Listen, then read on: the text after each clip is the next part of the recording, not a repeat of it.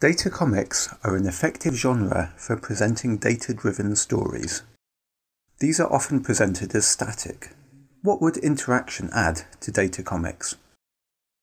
By using ComicScript, creators can add interactions to static data comics through a set of operations using interactivities like clicking or hovering to change content, layout, structure, and appearance.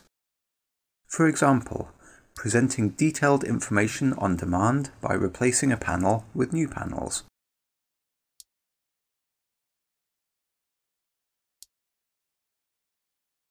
Loading different layouts, for example switching between a short, medium or long version of the same story.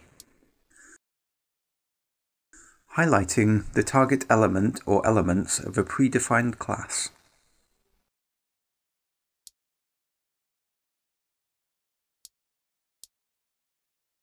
Allowing the audience to input a number and then visualize them by isotype style symbols. Allowing audiences to select alternative pathways through the story.